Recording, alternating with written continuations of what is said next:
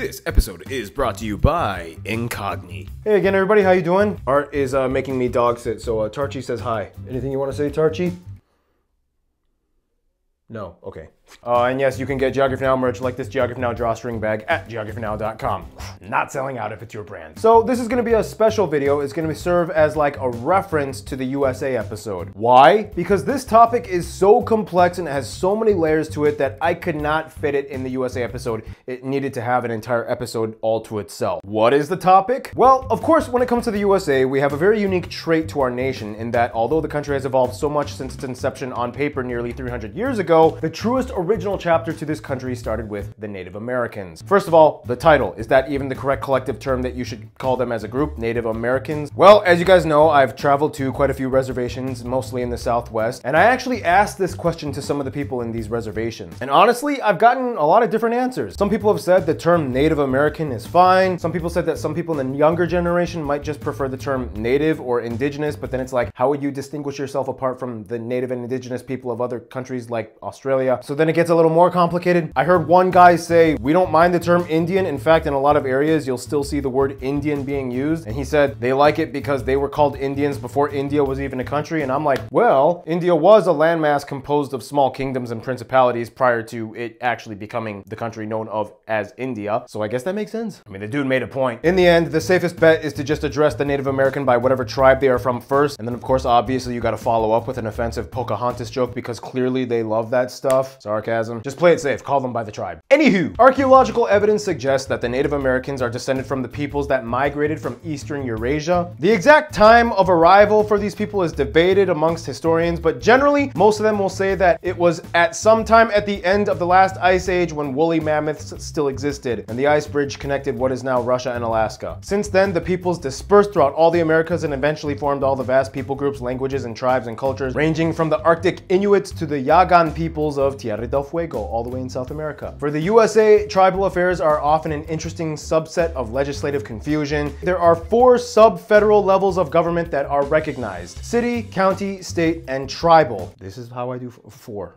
whatever. In Article 1, Section 8 of the US Constitution, it recognizes Native American tribal areas on the same interactive level as nations. Congress shall regulate commerce and enter into treaties with foreign nations and Indian tribes. First, let's break down the numbers. Today, there are 574 federally recognized tribes, and as for land allotment, 325 reservations exist throughout the lower 48 states. This means that they have a legal relationship with the United States, bound by things like treaties and executive orders. These reservations technically fall under federal land, however, the tribes are given a degree of autonomy, and not all federal laws apply to them. Otherwise, in much of the eastern parts of the Mississippi, there are a bunch of AISAs, or American Indian Statistical Areas, which are delineated lands used for recording native populations. These chunks of land do not have the same legal or governmental status as federal Indian reservations, but they are still set apart as a recognized community. Also keep in mind, in 2020, in the McGirt versus Oklahoma case, the Supreme Court ruled that a significant portion of eastern Oklahoma fell within the boundaries of the Muskogee/Creek Nation, plus a bunch of other tribes, and so it was redesignated as a statistical area. Now, although the United States holds legal title to these lands, the tribes or individuals in the tribe hold the beneficial title, or the right to use and benefit from the land. This is why some of them prefer to call themselves nations rather than reservations, like Navajo and Hopi. This also means they hold rights like being able to elect their own leaders, have their own police forces, courts. They pay US federal taxes, but not necessarily state or state sales tax, depending on the reservation. They make their own laws, like some reservations don't sell alcohol, others do. They can levy their own taxes to their own people however they want within their own reservation. Under the IGRA, or Indian Gaming Regulatory Act, they are allowed to set up casinos and set up the procedures for said casinos. And although it is not required, many tribal peoples often apply for a CDIB, or Certificate of Degree of Indian Blood, or a tribal enrollment card, which is used for various purposes such as accessing tribal services and benefits. They are typically issued by the Bureau of Indian Affairs, or BIA. You can even go to the website. Now, how is one recognized as a tribal member? Well, it depends on the tribe. Usually it's through a series of proving your bloodline to the tribe through ancestry. However, there is no single universally accepted standard or percentage. They all have their own different set of criteria. Some of the reservations receive government funds distributed to its members, like a trust fund based on things like treaty obligations or resource extractions and so forth. Most of the reservations apply to a single distinct tribe, whereas some reservations are shared by 2 or more tribes, and some reservations are actually empty, as in all the tribal members either left or passed away, or their descendants don't want to live on the land.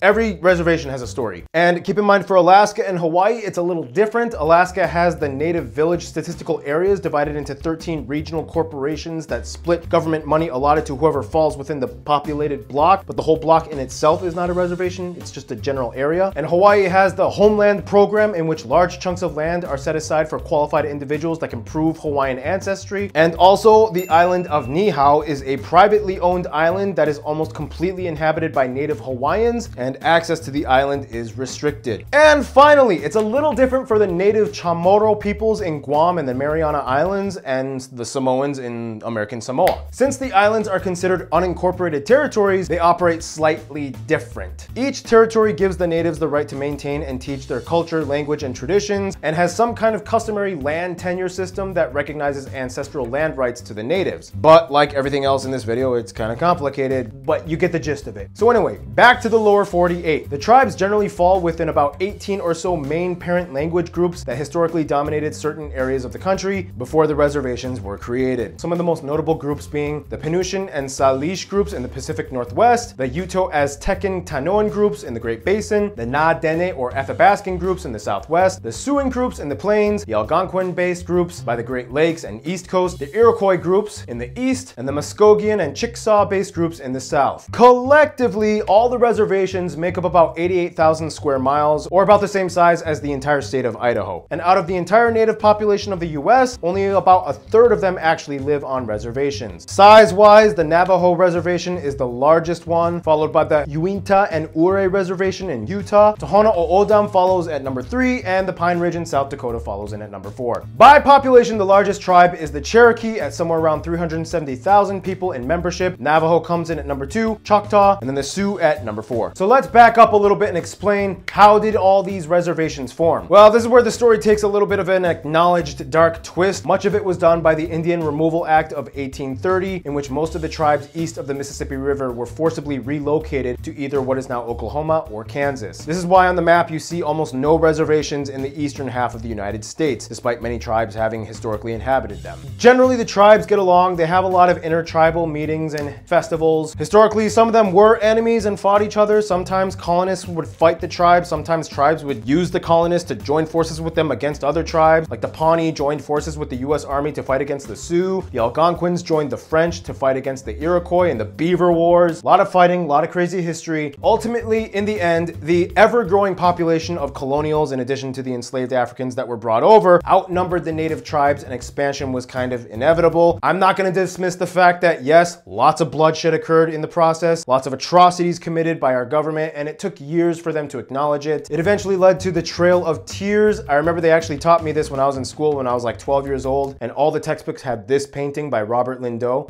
Essentially, it's kind of like the aftermath scenario that many nations across the world deal with after they have like a huge conflict area riddled with war and killing. It's kind of like, okay, how do we move forward with all the survivors? Kind of like that quote by Bertrand Russell, like, war does not determine the winner, but just rather who is left. It was a really weird, awkward transition period, and even afterwards, things like access to amenities and supplies were an issue. In fact, that's how fry bread even became a staple of many Native American communities, because the ingredients were provided by the US government as rations during the relocation period so they wouldn't starve. And then they just kind of stuck with it and shared the idea with other tribes. Not gonna lie, I kind of freaking love fry bread. It's really good. But yeah, even when treaties were made, some of them were broken. A lot of complicated things happened. But in the end, it's a very complicated topic. And when you go to these reservations and talk to the people, you hear a lot of different stories and a lot of different perspectives on how the whole situation went down. And I'm not one claiming to speak authoritatively on their behalf. I would say go to a reservation, talk to them, ask them questions. There have been instances in which our heads of state have tried to kind of like address it and apologize. But the thing is, like, none of these really got a lot of attention, and neither president made any kind of like public speech about it. But okay, enough about all that. Let's just, culturally, they have so many traditions and customs it would take forever to explain. Actually, one of you guys gave me this book, The Element Encyclopedia of Native Americans. I would really recommend this book. Whoever gave this to me on Flag/Fan Day, let me know. I totally forgot who it was. Write your name in the comments. I want to give you recognition. Thank you for sending this. One other thing that a lot of these tribes take huge pride in are their native languages. In fact, Cherokee and Osage are the only tribes in the United States that have their own distinct, actively used non-Latin writing systems. I think the Blackfoot tribe also has their own alphabet, but it isn't really used a lot. The Cherokee and Osage actually like put it in street signs. One major event you can go to is the Gathering of Nations, held every year in Albuquerque. It's one of the largest powwows in the country. Many people representing numerous tribes go to it and it's like a huge festival with lots of performances, food, and activities. Speaking of which, when I was in Hopi Reservation, they really wanted to make sure that I mentioned that the Navajo were not originally from the American Southwest, but migrated south from Canada. And they also wanted me to tell you guys that the Kachina dolls were originally Hopi, but some tribes like the Apache and Navajo, they like to sell them in their souvenir shops. So it's like,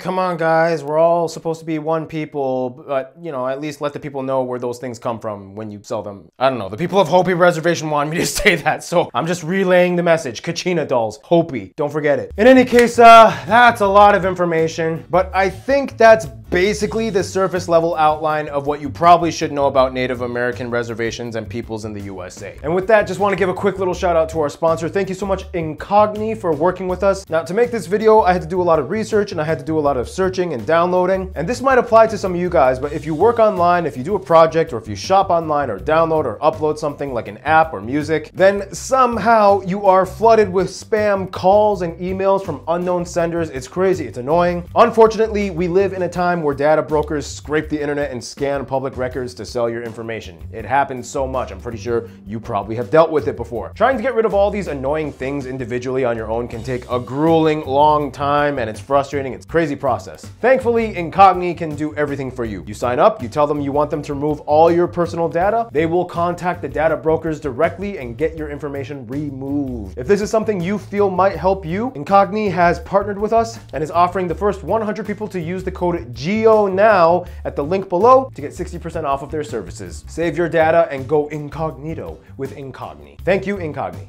So there you go. Just hope you guys liked this video. Hope you learned something, and as usual, stay cool, stay tuned.